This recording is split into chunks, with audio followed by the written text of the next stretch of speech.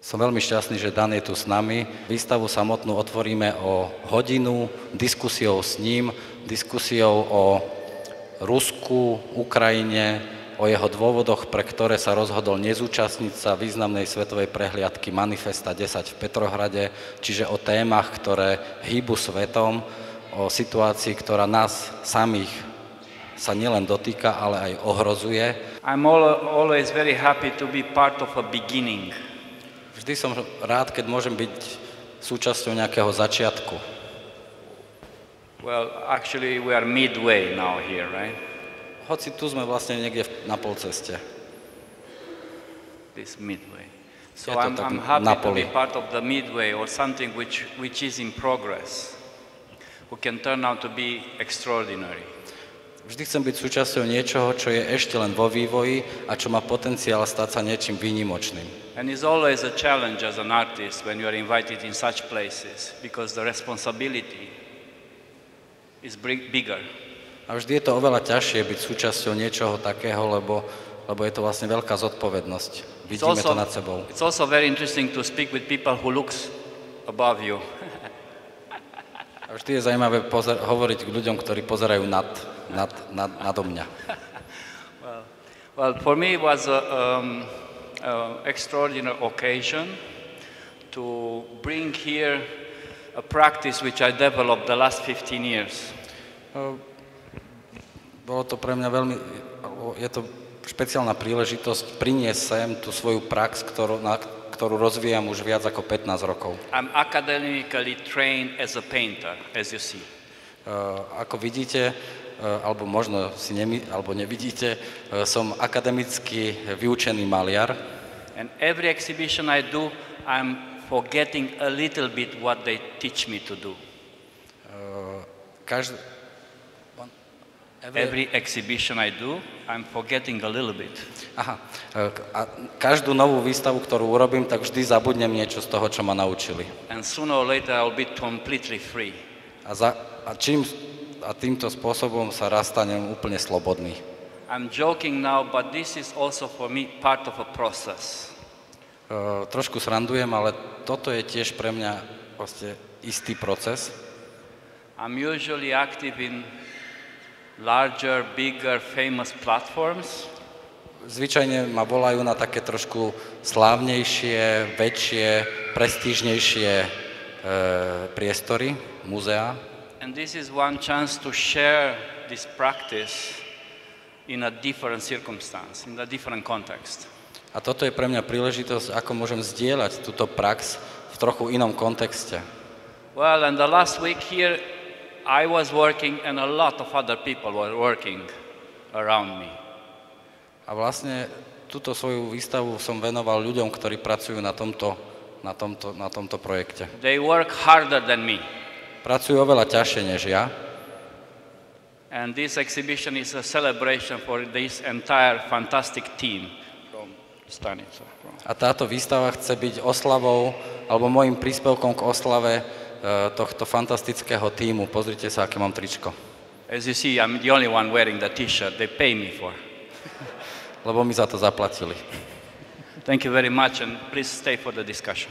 Ďakujem a prosím vás, zostaňte na debatu.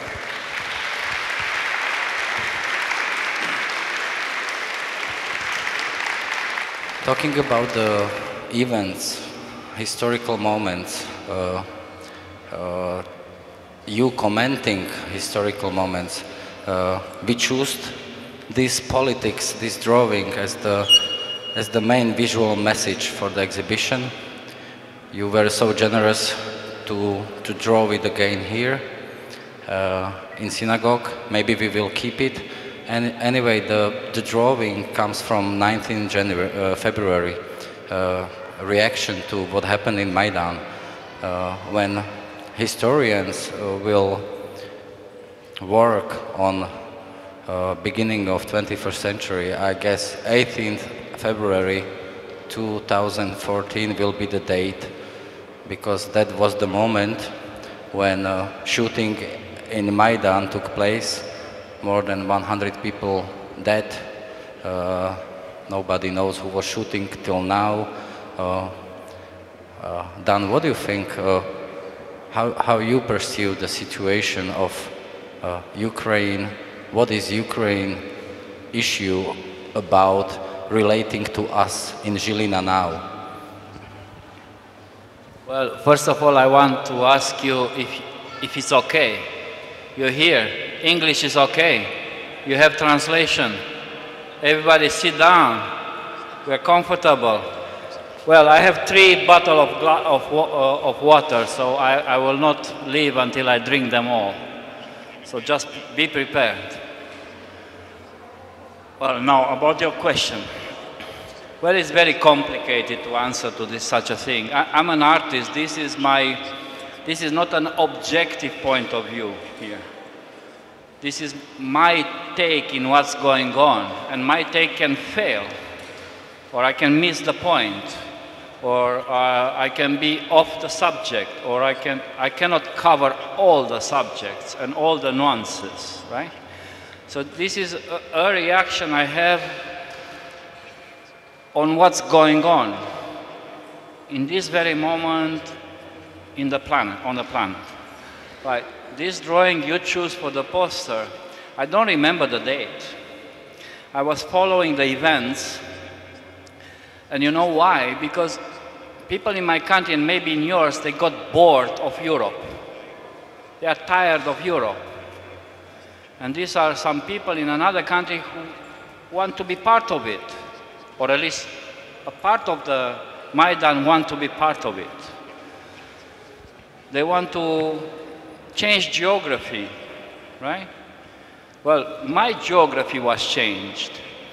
I was born in Romania, and after the fall of communists, in the first exhibition I was presenting to the outer world, I was presenting like this: East Central European artist. And I show with you Slovaks and Czechs and Hungarian. And then this was at the beginning of the 90s. At the mid of 90s, I was an exhibition of East European artists. I lost you, but I gained like a southern nation, you know, Bosniaks, Serbs. And at the end of the 90s, I was showing an exhibition called Artists from Southeast Europe. And then after the turn of the century, artists from the Balkans. And I never moved from Bucharest. So what is geography? To whom you belong? So I was sympathetic with the people in Maidan because they want to belong to a different geography. They want to belong to a projection, you know, like we want. Maybe we are here and we are not happy because the projection was too big and the reality is not so interesting. So, for me was, well, I was asked earlier if artists can save the world or, you know, solve conflicts. Tanks and bombs can't. We cannot. If politicians do a mess, if the politicians decide for a tragedy, we cannot do nothing, right? And what's happening in Ukraine was a politician decision, right? That's why politics become graves. So I tried to be, in a way, from where I was, and this is very interesting because Romania and Ukraine don't have good relation because of the Danube and whatever. Black Sea, we want a piece of Black Sea, they want a piece of Black Sea because we all think it's oil there. We didn't have very good relation, but it was automatically sympathy to see these people really fighting for their chance in the 21st century to belong to a different geography. Yeah. And there is an empire, a Russian empire, which is trying to defend, which is in reaction to the call of Ukraine to become a part of West, sending troops, but not only, broadcasting videos, screwing the internet, doing all sorts of things. In this very situation, a prestigious biennale called Manifesta, which is officially ambassador of European Commission in the field of contemporary art. Maybe you don't know, but they have this plaquette. So this ambassador of European Commission in the field of contemporary art is getting into Hermitage in Petrohrad, trying to do what, in your opinion, what was the aim of Manifesta in this situation after Crimea, after Maidan, after Crimea, after Malaysian airline? What was the sense they articulated it has? Well, for the people who don't know what a Biennale is, this is a big show happening every other 2 years. And this is a capitalistic definition. You need 2 years to prepare a show, and you make it more fantastic, right? So Manifesta, it's a special Biennale because it's traveling. I was part of Manifesta #2 in Luxembourg. This is a tiny nation in Europe. Well, and the idea of this show is like every other 2 years to present to the world what's new. What are the new positions?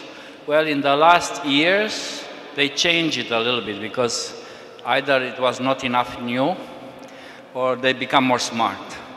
So they try to present a relevant position in Europe, right? Well, the decision where to do this Manifesta is not conceptual, but is money-based. Who give the money more, get the show. It's 3 million. 3 million euros. Or get the logo, and then they can fundraise whatever. So the decision was to do it in St. Petersburg. And in a way, at the first glance, it was interesting because this is breaking the dominance of Moscow, right? What do you know about Russia? You know Moscow, right? You don't know much about St. Petersburg. You don't know much about any other city. Maybe you know, I don't. So at the beginning, it seemed interesting, right?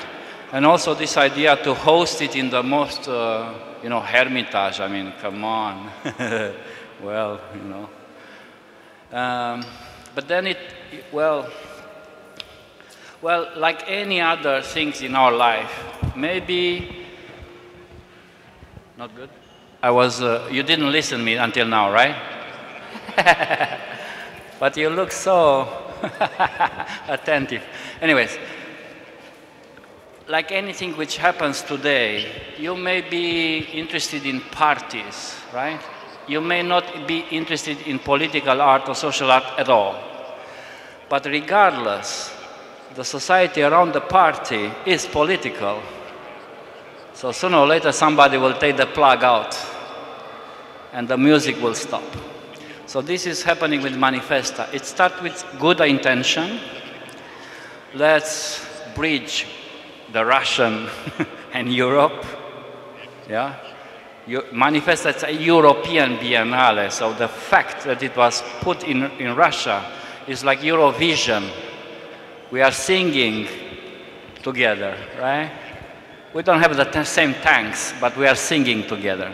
So this was the idea, right? So to bridge it. It starts well, and then Sochi Olympics, and then Crimea invasion. So things start to go nowhere. Well, if you ask me, any Manifesta is problematic. In this case, it just came into our face somehow, because it was a decision what to do.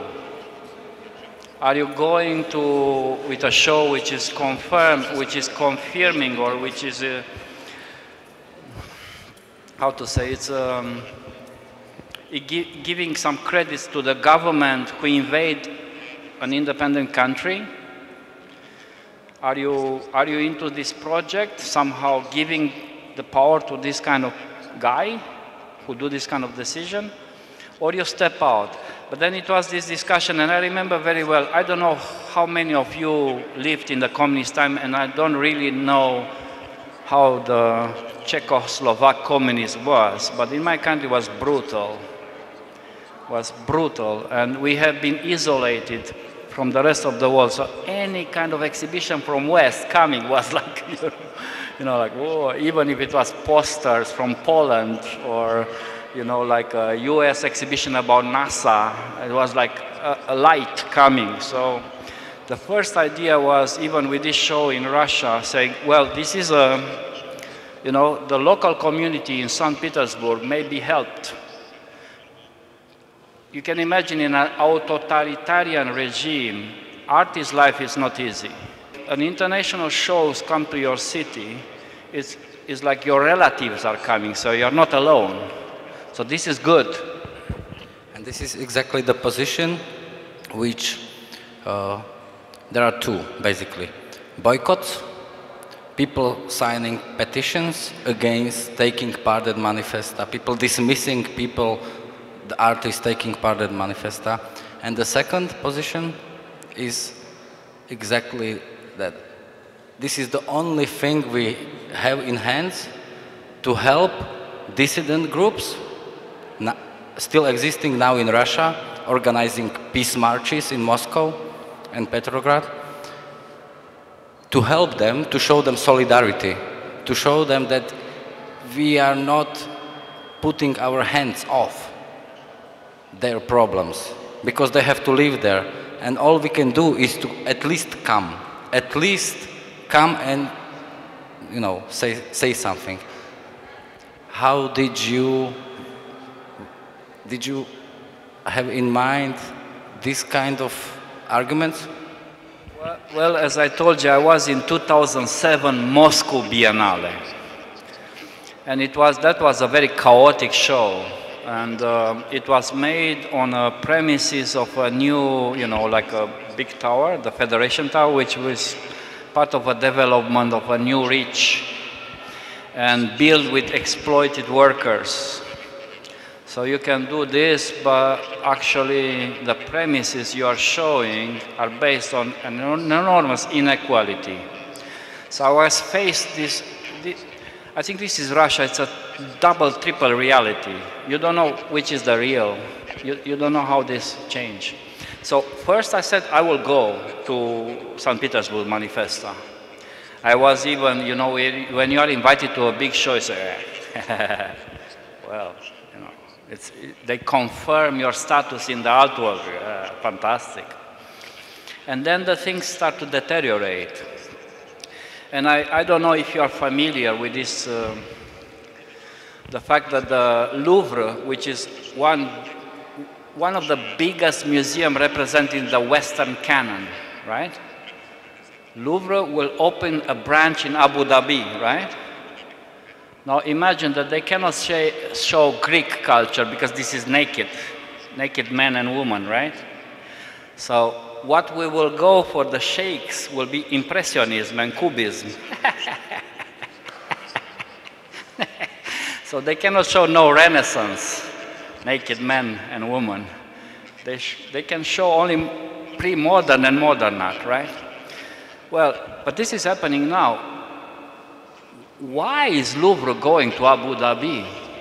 Well, if you go in Emirates, in museums, one entry is for men and one for women. And you have to accept that. So we are talking now St. Petersburg, but this problem is much wider. It's much more complex. And Leah and I, we just came from Sao Paulo Biennale, and at the Sao Paulo Biennale, in the last week before opening, you imagine people working 2 years, and in the last 7 days, some artists have a problem with one logo from the sponsors, like you see that sponsor, because it was a political decision. If you accept to have that sponsor logo onto your show or not. Well, believe me, any logo have problems, bigger or smaller, right? So it's up to each individual artist where it draws the line and how thick the line is, right? So I thought, my intention was really to go to Manifesta in St. Petersburg, but then Crimea happens, and then the things were so brutally, well, you see how I do, right? You see what I work. I work with actuality. So imagine me going in Hermitage and doing this. There's no way. And I don't look, but I'm a very responsible artist. Because I know very well the artist position is very comfortable. I come here, I make this, and I go home, but you stay. And Marek stays, right? And people who are in this building, they stay here and they have to face politics and they have to face the public who don't know contemporary art looks like this. Maybe they have to have Jewish people who have this in, you know. So I have a very big responsibility, and I knew it for Manifesta. I go there, and what I will do, I'll try to make more soft, not to address Putin at all. So I said, well, let's not have this problem. And I will not go, and I don't want to make a big fuss about it. I just don't go. I think people who went have their own reason. My point now is that it's the issue of morality. This dilemma, when choosing black or white, when facing like two, such issue we know from communist era, that because the world, there are million shades of gray. This is the true, I mean, this is the life we live. Being in moral dilemma is an extreme position. We should not face moral dilemmas in free society very often. What happens in Russia now, in my view, is exactly that you are facing a dilemma, taking part or not taking part, and each decision you take, yes or no, is morally legitimate. So, in consequence of this reflection, of this, it must mean that the situation is irrational to an extent that it makes no sense to take part, to engage, because it's irrational. Nobody knows anymore what is black, what is white, yes or no, yes becoming no, no becoming yes. This double thing makes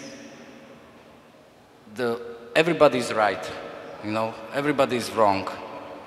It's up to you how we produce the public image of the background of these decisions. What do you know about image of your boycotting in Petrohrad? What is the reflection of the art community? What did Kaspar Koenig tell you? Or what is the consequences of how the debate looks like now in Russia, in Petrohrad, at Manifesta, about these things? Well, I have no idea. And frankly, I don't care. Like, I was put in the situation I have to choose. And don't think I'm like a hero doing whatever. No. Well, I try to take the most decent option. Well, at a certain moment there was a letter circulating in the art world, and it's a friend of mine, a very important and interesting artist called Yuri Lederman. He is from Odessa, and he was part of first Manifesta, and he wrote an open letter to everybody saying, well, I will ask you to not go. And I said, well, I will go by Yuri's statement. I don't know if I did right, really. And therefore I told you, I'm invited to go in October for like a discussion like this in Hermitage with Kaspar Koenig. Kaspar Koenig is a curator from Germany. He is quite old, and he is one of the capo di tutti capi in the contemporary Kunst. And at the beginning of my career, he invited me to do this in one major German museum, and that boosted my career very much, and he was very, very cool. So I not owe him something, but we have a certain partnership. And when I got invited, I was happy about it. And then it put me in a very awkward situation to say, well, I can't. First, I tried to do like a compromise. I tried to do what politicians should do. to find a compromise. And the compromise was to create a blog, so not being there, but being here and commenting on what's going on, and maintain some kind of a freedom under the umbrella. Well, and at the end, when things deteriorate very badly, can you imagine, you know, these missiles who shut down a civilian airplane, right? Hundreds of kids died, right? Do you ever hear something about that? Well, that's happening, and that happens because of Russian involvement. So can you imagine if I will be part of that, and now I have to face this situation, how can I, right? So I didn't want to enter this. And I didn't want to make like the big example, because I'm telling you, there are arguments for what you say. But I will contradict you. I think I'm right. I don't give you the benefit of, well, this is equal this. No. No. This is why my drawings are black and white. Well, I believe situations in human society are very complex, and we are all lazy. Because we are making a statement about a life and death situation based on a TV show. We don't have time to read, we don't have time to go there to research, we don't have time to, but we still believe this is this and this is that. On the other hand, you have to take some stance. You like it or not, you have to take some stance. Today, that's what's going on.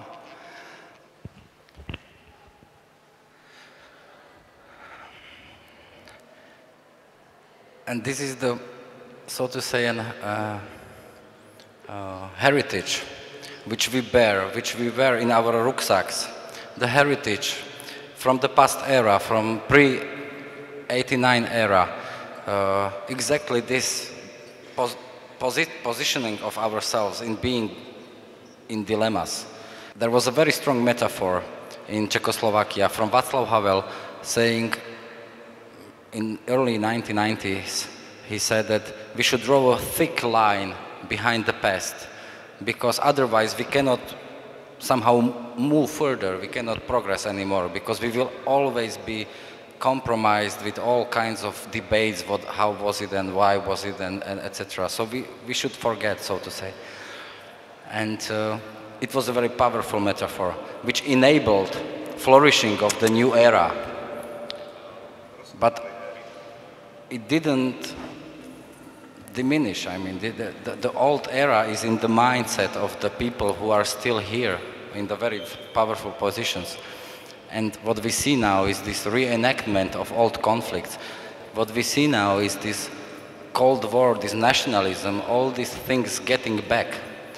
And us not, so to say, ready for them, because we have this experience from 90s when everything was possible, when world was ours, when people from West was calling you on the phone, come and show, and they don't care anymore. So my question is now about you as a member of that generation, standing in two eras, communists, free capitalists. Do you feel... communism, I was a painter.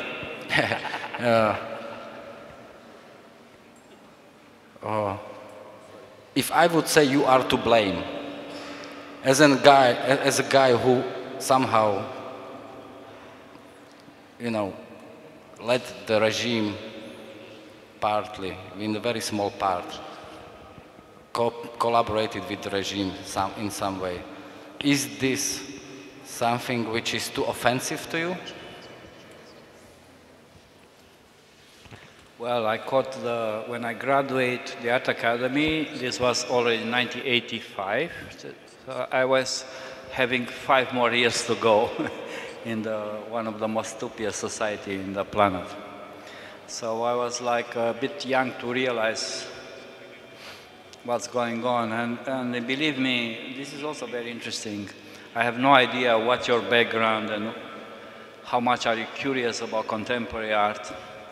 But when we graduate and when we learn art history in Romania, communist Romania, we kind of stop before Picasso. So when we were able to travel for the first time in 1990 after the collapse of communism, the art of the 50s, 60s, 70s, 80s and 90s hit us at once. And it was one of the most terrifying experiences we could ever had. Because, well, we didn't knew, and it was extraordinary. And we become like bulimics in getting all this. So in a certain sense, in those moments, we put a lot of our belief in art because we found it extraordinary and very interesting. And all these 60s artists with this really radical art. I mean, today when you hear about the radical project, it's mainly a joke made for the Basel Art Fair. So, like really fantastic. So then we want to be part of that family, right? And I don't know about you, but Leah and I, we come from a culture, we are not very happy with our culture. We didn't think we did great. I think we did a lot of shit. And I think in communist time we did a lot of shit, and the art in Romania was not good. So our family was here and there and everywhere, right? So for us it was fabulous to connect with this family and this thinking.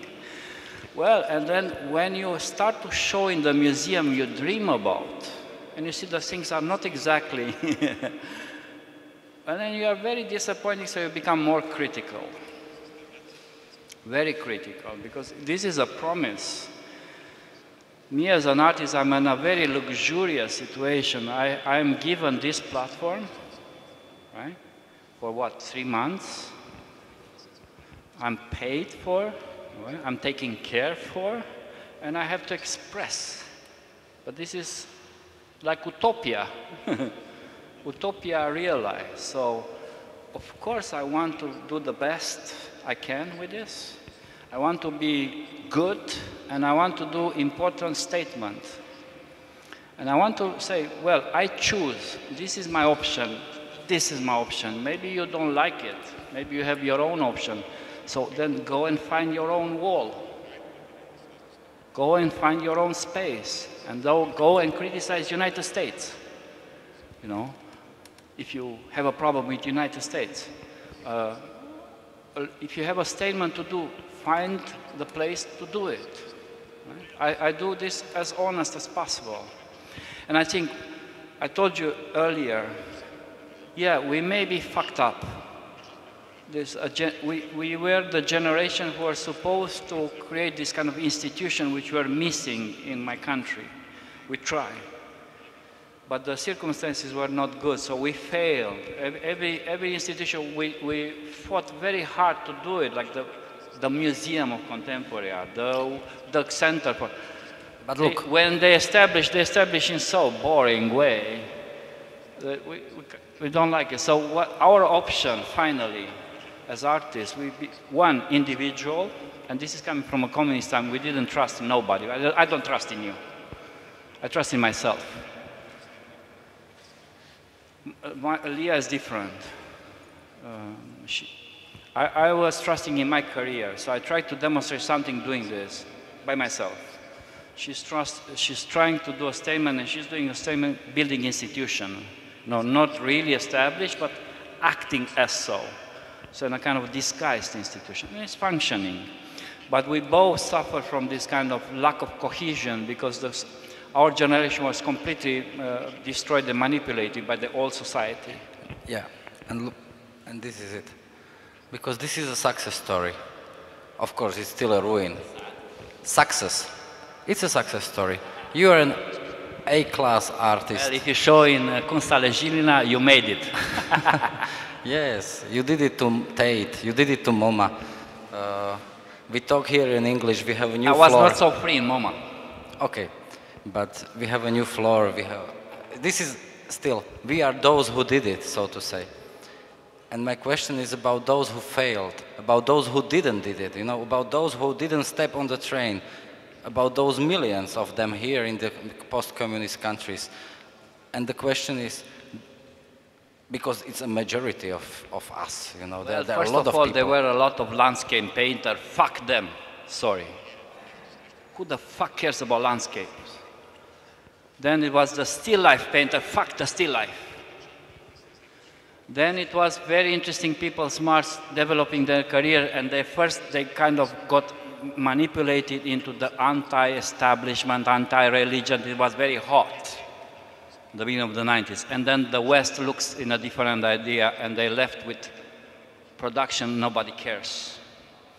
Well, you have to think. It's a global society, we are all competing with everybody. If you think of this as a competition, if you don't think, you are free. You are a free person. Then you can find your platforms, like this one here. This is fantastic. You can't do that in other parts. So, what we learn, and what I learn, is how to make a choice. It's about ambitions. It's about ambitions. No. No? No. Well, I want to be part of something which is burning, is real, is working. The rest is like, well, I have to gain my money, so I go. No. I mean, it's different stories. Just imagine, I'm doing this. One, I want to control my art. So I don't want to leave you with works behind. These have to be painted over, right? So I'm controlling what I'm saying, because I don't trust any curator to reassemble my art after I'm gone. So this is a type of control. This is also coming from communism. I was so much time control, I want to control things now. So I don't believe that, you know, even there, you see, I didn't want to do the drawing only on panel, right? I just did half of it on panel because this can be dismantled and sold, right? Now it's not a complete drawing, they cannot sell it, right? So this is a type of control of the presence and economy. Just look around. I try to avoid things I cannot, you know. And this is coming also, this is a mechanism I invented in order to protect myself by the market. What means market? Somebody's putting a price on you? How? Why? My works 15 years ago cost one way, one price, and now they are 10 times more, and I'm the same, I'm doing the same thing. What did it change? So this is it, it's a temporary, this is like a performance. I perform, and my dance is 3 months, and then I'm gone, right? So this is a mechanism to protect the coherence of my discourse. I don't know, when you asked me, when you told me that there will be some other people, your project to make some statements or some interventions, so I said, well, I kind of don't like this in a way, because I don't know who these people are. I don't know what they will do. So then I left for them a clean wall. So in parallel, we can work. Together, I don't know. I really don't know. But parallel under the same cupola, yes. Do you believe the art does it have the potential to contribute to our transformation of the country? Yes. In what sense? Absolutely. In what well, sense? We don't make life beautiful, but we can make it deeper. Deeper, more profound. And what if the majority of people doesn't care about the deepness, about the depth? They don't care anyways. They don't care. The majority don't care. And that's it. It's not necessarily their fault. Well, if somebody comes here and feel outraged by this, well, what can I say? He or she maybe was never exposed. What kind of art do you learn in school? What kind of, you know, I always say this, a kid have the same spontaneity and, you know, kids knows to draw like an instinct. It's like a language. It comes with us. Nobody can explain why. And then they go to kindergarten, and that's it. And at 12 years old, they are the most horrible creature you can imagine, because just mimicking, copying the most stupid images you can imagine, right? So I try to escape this situation. I try to give audience the feeling that everybody can do this, which practically is true. The question is what subject and how you visualize an idea. And this here, at this top, 80% of the population of the planet fail to visualize something. And this is very funny because today everybody is making photography, put them on Facebook. Everybody's communicating by images, but they are not trained to do so. Nobody knows exactly what does it mean if you are with a cat in the picture or without the cat. If you are small in the picture or big in the picture, right? But people put on Facebook and Twitter, they tweet images with themselves. This is very funny. Anyways, what I want to say is I cannot be angry on people who don't get it and on majority. They've never been maybe exposed to this. How can you tell you this is contemporary art and they come here maybe and they expect paintings? And this is nothing wrong with that. You expect what you know. My last question now, and then the floor for you.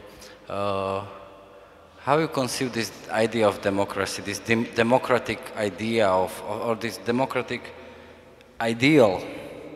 What is it? What do you think? What it means? How you understand it? Being raised in totalitarian regime, having this freedom now.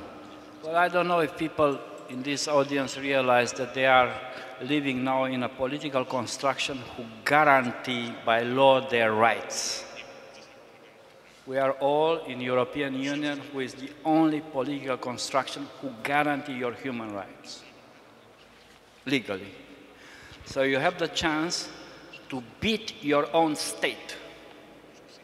If you sue your own country, you can win, if you're right. So I think this is it. We have to cherish this, and we have to not lose it through our fingers, right? We have somehow to build on it. Because this is, as it looks bureaucratic, whatever Brussels, blah, blah, whatever Germany running, whatever all this, as it looks kind of bad now, it's still a fantastic platform for free expression, for democratic. I don't say things are good. I don't say this. If you go in any city in Europe, you may find examples which horrify, from slave trades to sex trades to whatever you want to choose. You can have horrifying example, but the middle of this is pretty good.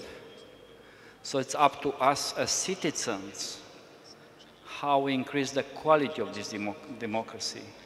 Well, if you think about majority and people voting and shaping your life, then you realize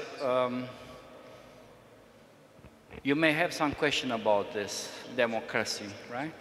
But I don't know any other human way of doing things better than this. Sometimes my friends from the West, which are very, very left, are very, very critical on the society we live, and I say, well, if they become too kind of communistic. And I say, well, I've been in that utopia. It didn't work. It's like in Star Wars or something, and coming back in time, it doesn't work. I've been there. So we have to find something else, much clever and much more, interesting, I think. Well, for the moment, I think democracy is one way, and maybe we should work about the quality of this democracy, and not about the system in itself, right? Questions? Well, but who am I to say? I'm not a theoretical artist. I'm an artist based on experience. I fight the walls, and I learn. I don't learn from books. Questions? I can start if everyone's afraid. Dan, I will speak English. Yeah. You said that you opposed Fedor in this opinion that you were right when refusing the going to Manifesta, and that your paintings or drawings are black and white, so you see, you think you have the right position. He referred to the fact that much more, I think, philosophical fact, and I don't get it. Okay, I didn't get it. I will try to maybe explain that. That you said that this is, you think you are right, that you have... I have to be right because I mess your walls here. So I have to trust in what I say. You know, nuances comes later, but I have to say, well, this is it. And you know, are you always that sure about this? Because, you know, or are there questions which you are not sure and then you don't address them, or... No, I'm not sure. No, I'm not sure. Well, when I enter this space, it looks huge. So, oh, fuck. Then I said, this is white. I said, well, they spent so much money to put this white. And I said, I could draw directly on the old paint. Now, if it's white, it's a certain expectation. Then it's rough, so the marker don't go easy. So I had to work with charcoal. By the way, the charcoal is produced by Stanica. Good quality charcoal. If you ever need, you can order. So this is new. And how Leah said, it's kind of messy. It looked like dirt. And I said, well, it looks like that, you know. So I tried. It didn't work so well. But I kind of like this idea that you don't know now which is marker, which is chalk, so you can destroy some of my drawings, you cannot others. And I kind of like this. And at the end, in the last day, because when I start to work, it looks totally different here. It was like 1 million people working around, crazy noise, it was like, and then suddenly yesterday, all these white things come, it looks perfect. And I said, I'm fucked, I have 4 white things in my installation. So I said, oh, how can I didn't want to destroy Marek things, so I said I could not use the marker, so I put tape. It's the first time I'm using tape. And then Leah said, but you put tape on 1, 2, and 3? Maybe you should put, what I want to say is I also experiment. This was my studio the last week. And I didn't know it will work out. I try. So I try to do this, to do that. Maybe every drawing you add at a certain moment, you're changing the entire composition, right? And then there is a formal composition, where are the drawings, and then there is a subject composition, what they say. And we talk every evening. Leah said, maybe you need more about that, maybe you need more about that. Did you do? So I had to control the content. But it was like an experience. And I never know from the beginning if this will work. So I have to fight with the space. It's like a process. It's like they do with the heating here. They don't know how it will work. No, if all the warm will go up.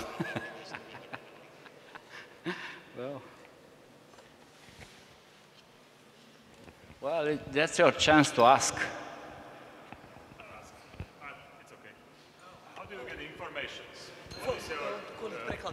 What is your favorite way or usual way to get information?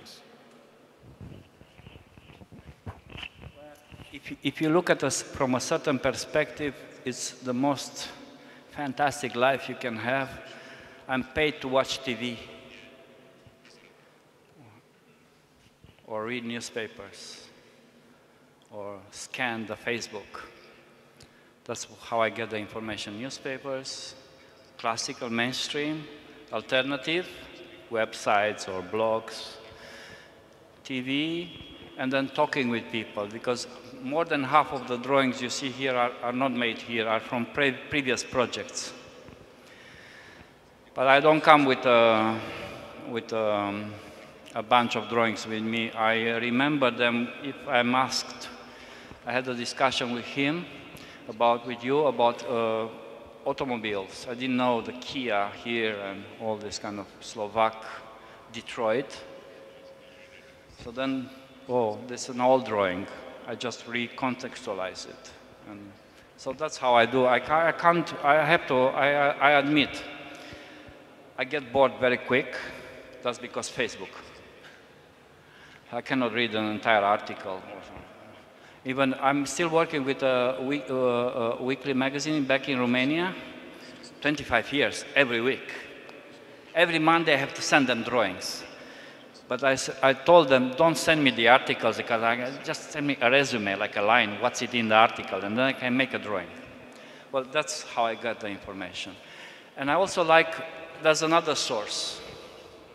It's, and this is also, you can do that very easy. It's just purely looking around. I'd like to ask you if you ever perform at some kind of maybe street art exhibition, or can you associate yourself with political street art somehow?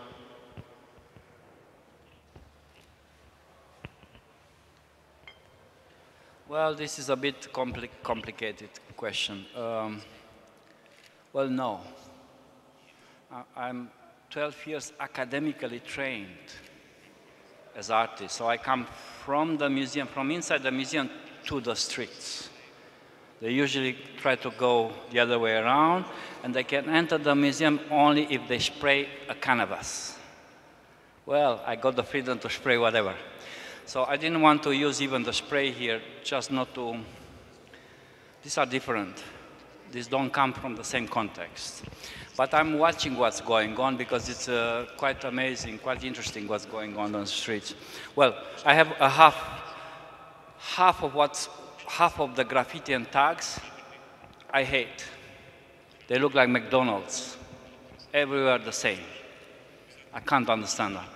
Then I don't like this idea that in 21st century, I think it's not equal where you do your tag. I think it's not enough to do noise. You have to have better motivation than this. But then there's people doing pochard stencil, which are amazing. Stickers sometimes. This I found a fantastic idea, to have a gallery on the back of a street sign, circulation sign. It's amazing. So I'm looking to this, in a certain sense, a kind of new poetry, no? It's interesting, and I'm in favor of that, but I'm also critical. Well, I have this friend in Prague, Tomáš Vaněk, and he is doing stencil inside the exhibition. And I remember when they passed this law, you can get 2 years in jail in Prague if you make a spray in the historical nice, well, and he went out with a special solution, pretending that he is washing this out.